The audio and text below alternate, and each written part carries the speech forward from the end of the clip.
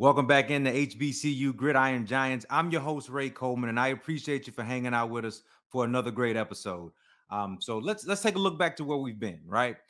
We came up with this thought process of, legends of the historically black colleges and universities that went on in the world of football to transcend the game, right? To not only make a name for themselves there, but take the game to the next level and advance the shield to where it's this global giant of a sport and a marketing tool for that matter. So as we look back, we've talked about Walter Payton. I've told y'all many times I think Walter Payton is the greatest football player to ever live. We can disagree on that, but that's just my personal opinion. One of my favorite players, especially as a kid growing up, I told you he was like a superhero to me. We talked about Steve McNair. Then we took it way back for some of our audience, maybe not so far back, right? We talked about David Deacon Jones, the first defensive lineman to record 100 tackles, solo tackles in a single season, and actually coined the term sack. And I told you guys, if you do your homework and you go back and look at the tape, well, his stats unofficially, he has a 173 and a half sacks. That's good for third all time. On this show, we don't call that unofficial. That's official because the man changed the game and actually coined the term. So deservingly, he should be mentioned amongst the greats and his stats should be counted. Even if we couldn't count him when he played, we should be able to count him now with the technology that we have. So we put Mr. Jones where he's supposed to be, right? Now we move on to another legend. And for many people, this guy is considered the GOAT. And I understand why, because his numbers are ridiculous, right?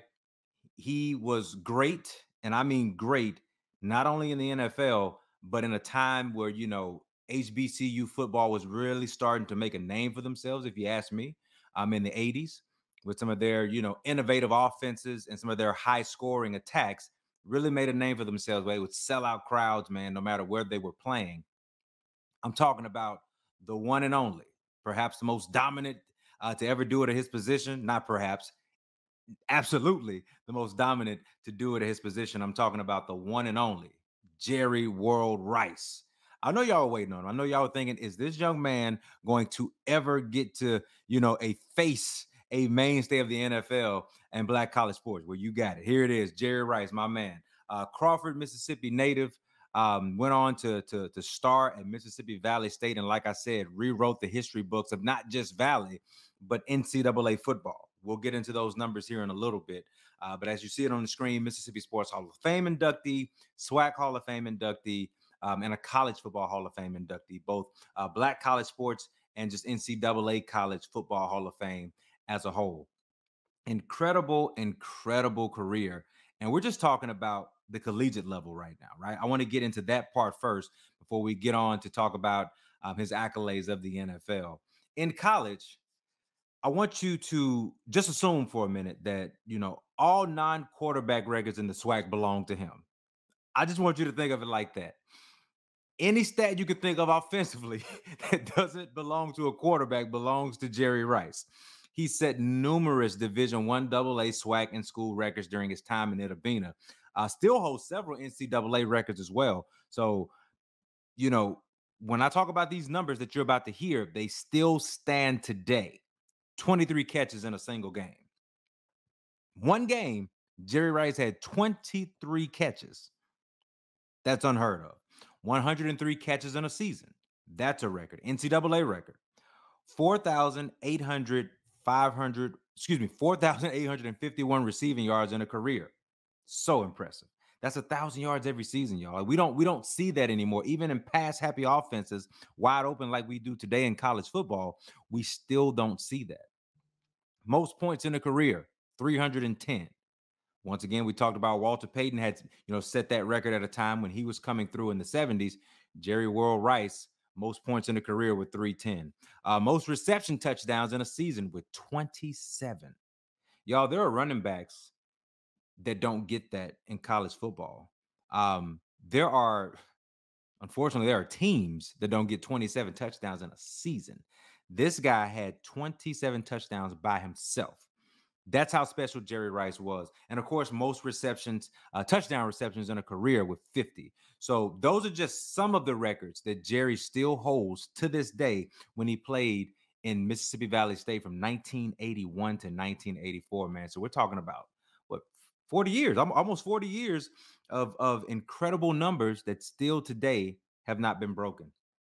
We talked about his Hall of Fame inductions, and rightly so. You know, Jerry Rice, and I'll say this, and I think any coach that has ever played this game will say this. I think anybody who has played against Jerry and just understands the impact that he had on the game of college football. Jerry Rice was one of the greatest college football players ever. You're going to hear that a lot on this show. You've heard that with Walter, with Steve McNair. We didn't have many stats on Mr. Jones, on Deacon Jones, but you could probably imagine he was dominant when he played at South Carolina State and then Mississippi Valley State. Jerry, out of all of them, with the exception of Steve, can probably say that I'm one of the greatest college football players ever, too, regardless of classification. Those numbers speak for themselves. It shows how dominant he was in an era where, like I said, the offense were becoming more innovative in the SWAC. With him and the quarterback Tottenham at the time. You hear about Rice Totten Stadium up in Itta Bena, Mississippi. I say up in Itta Bena, Mississippi, because I live in the metro area of Mississippi. So that's north to me. So Jerry did it all, man. He really did. He dominated week in and week out, and he was a must-see show for scouts, for fans, you name it. You know, there's a historical game of Mississippi Valley State, man, when they played in the capital city of Jackson against Alcorn State. 60,000+ people, from what I understand, came to see those two teams just put on a show, man. And Jerry Rice was one of those guys that put on that show and made a name for himself. And we get to the point now where I talked about where with Walter Payton, he had, you know, offers here and there, but Jackson State was the move. But, you know, when it came to scouting, maybe the advanced scouting was just, you know, really getting warmed up when it came to checking out these historically Black colleges and universities. Well, they had figured it out by the time Jerry got here in the SWAC that, you know, you could find superior talent here in the South, in the Southwestern Athletic Conference. So with that being said, Jerry went on to the NFL. Now, here's what I want to say about this. Before we get into this man's accolades, y'all know me.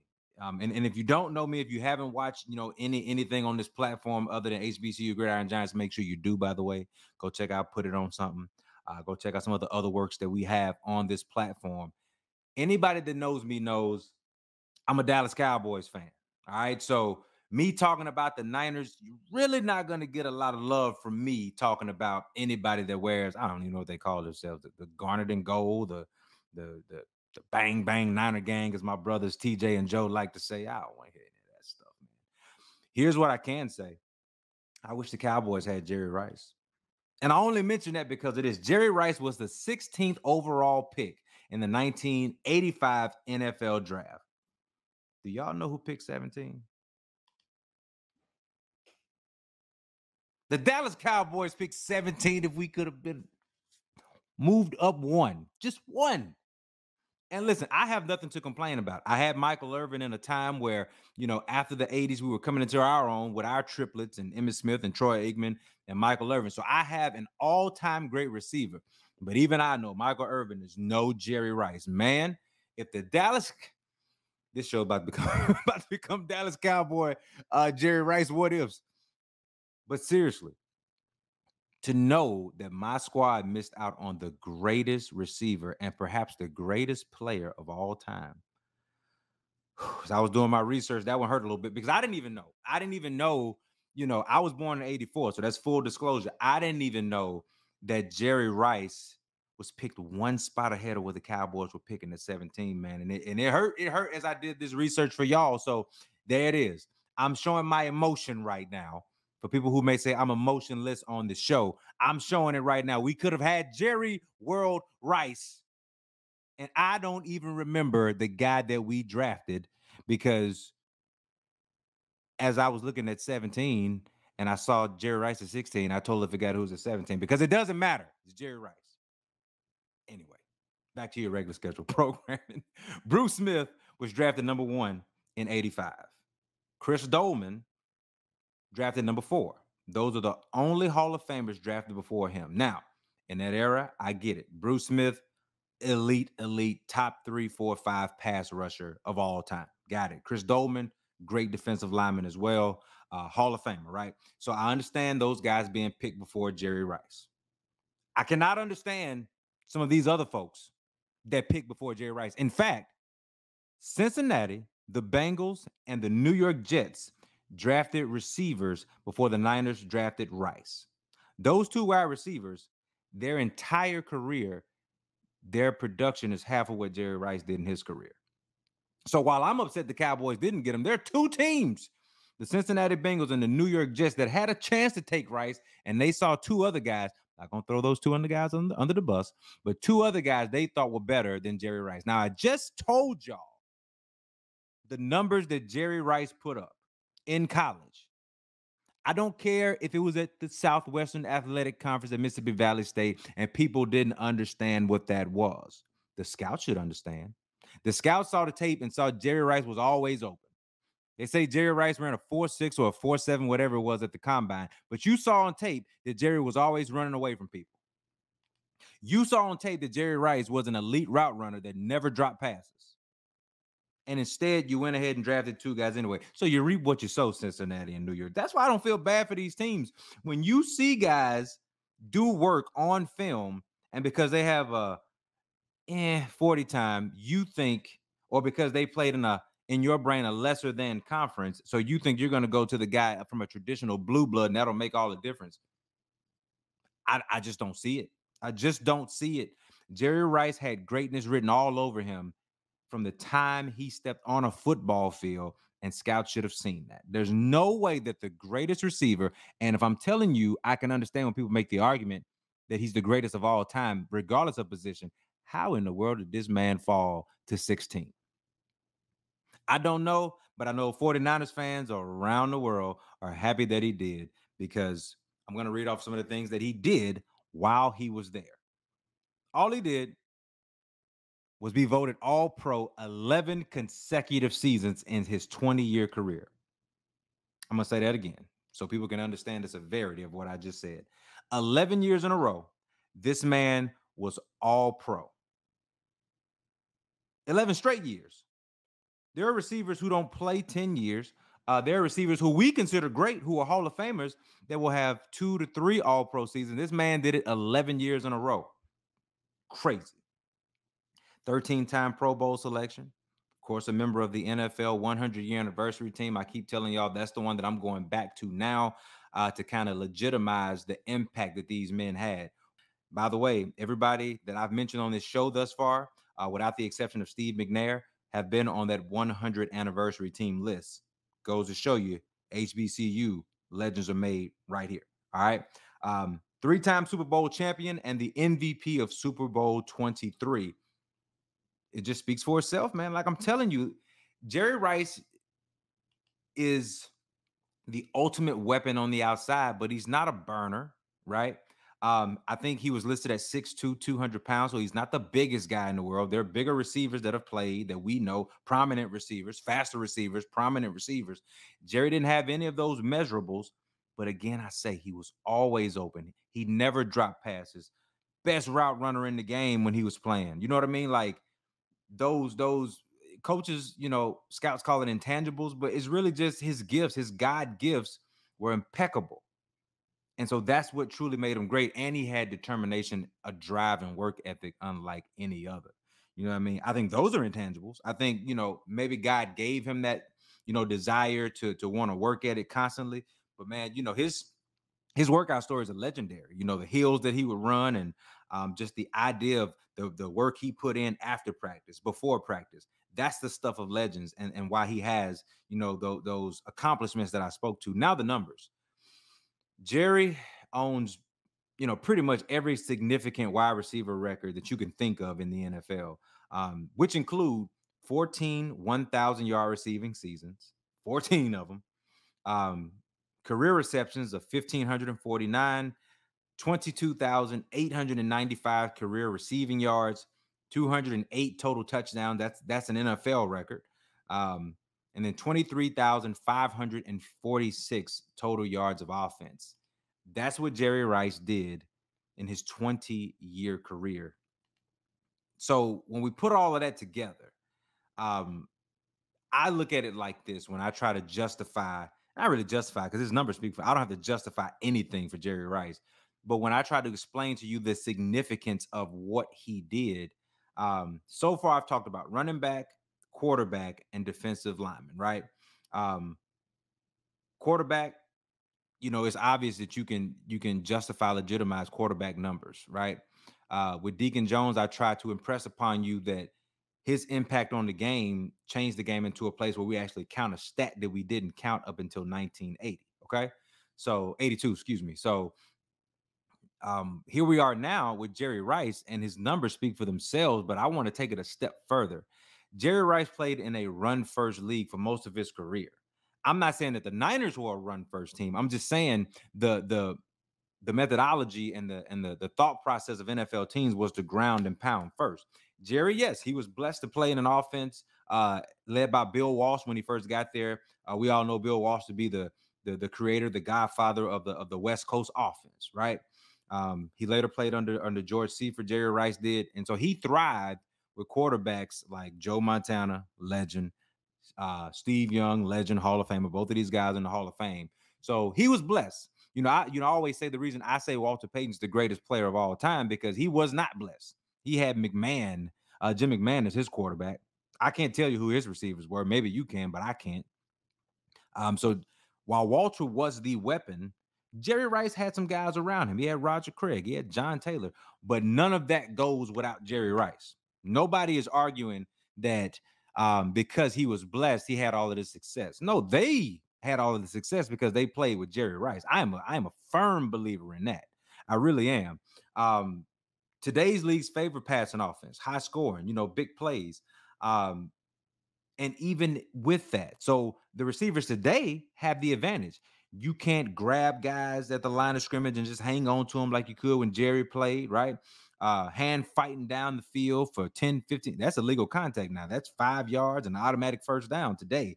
You could do that with Rice. You could rough him up, and he was still open and still, accomplishing these feats with these numbers. There are only a few receivers since Jerry has played, like seriously, for real, who have come close to matching that type of production, and even they have not come close to matching him in his longevity. They've had bursts, they have had big time rises, but then it falls off, right? You think about Calvin Johnson, who to me was the most gifted wide receiver, even more gifted than Randy Moss. You know what I mean? Because he had the size, the physicality, the route running. When you talk about Randy Moss, that's another guy that changed the game, right? T.O.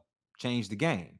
And in today's game, even though Antonio Brown isn't playing, he had some big time numbers before, he lost his mind and people didn't want to, sign him anymore. And today, Cooper Kupp, to me, is one of those guys that has that ability, like a Jerry Rice and the men that I mentioned, to just change the game, right?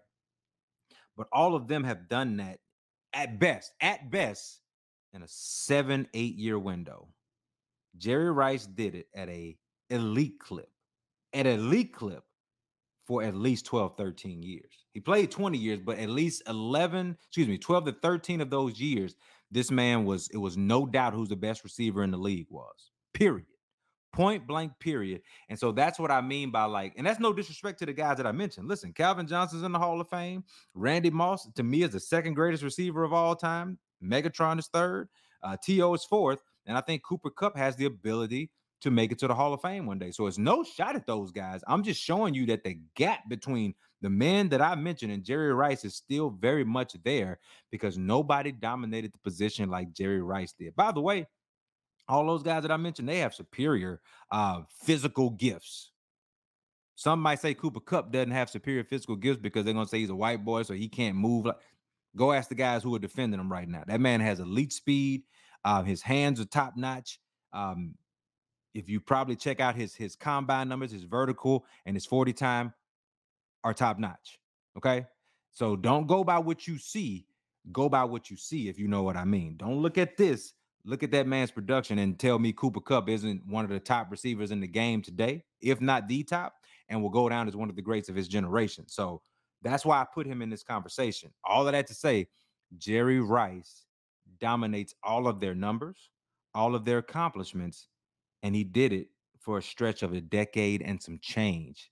2-decade career, but dominated for a decade and some change. So, you know, I'm lucky again because in this case, I'm from Mississippi. And so Jerry Rice's name is like a household name in Mississippi. You know what I mean?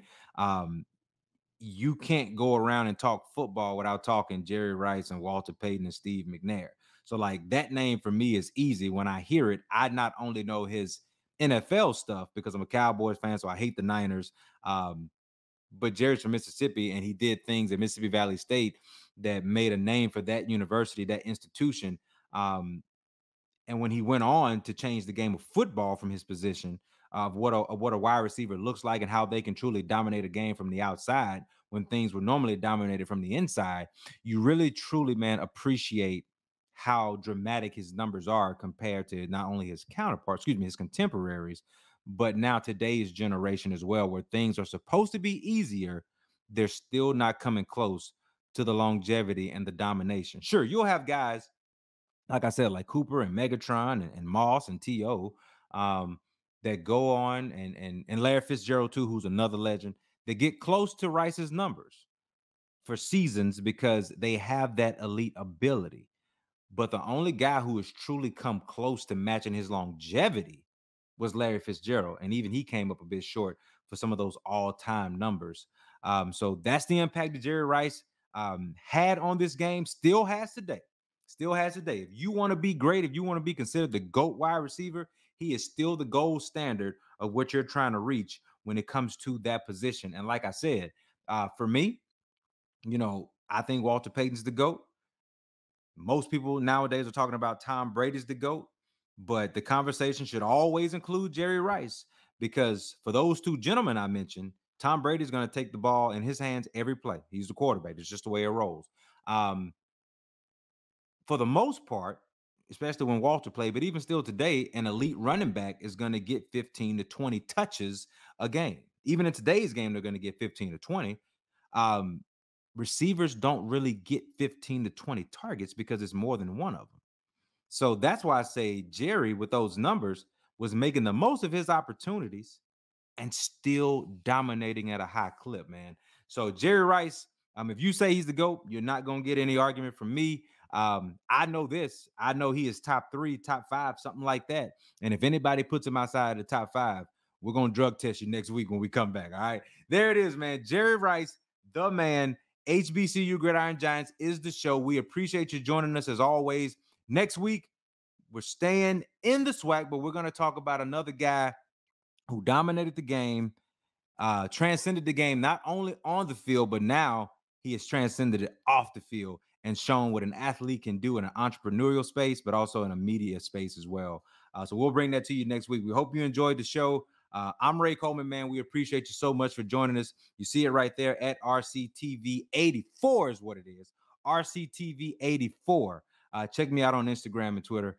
Give me a follow, man. Give me a shout, and I'll definitely appreciate it. Until then, another episode of HBCU Gridiron Giants in the books. I am Ray Coleman. We'll see you next week. Peace and love. Thank you so much for watching my daddy's YouTube channel. Make sure you like, share, and turn on your post notifications. Okay, how do I do it?